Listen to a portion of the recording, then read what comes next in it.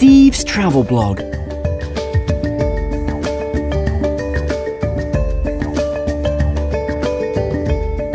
Hi bloggers, my name is Stephen and I'm from the United Kingdom.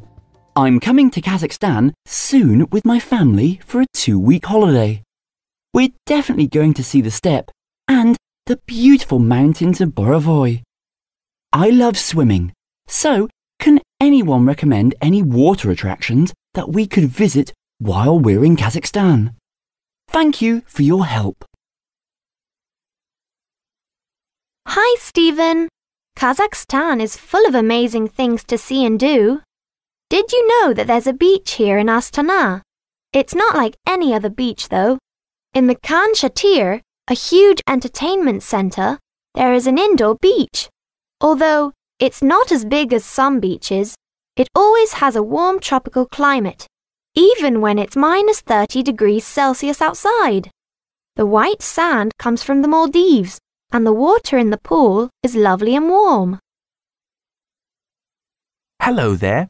If you come to the south of Kazakhstan, I know the perfect place to have fun in Almaty. It's the Aqua Park and it's in Almaty Central Park. During the summer, I go there every weekend with my family to escape the summer heat.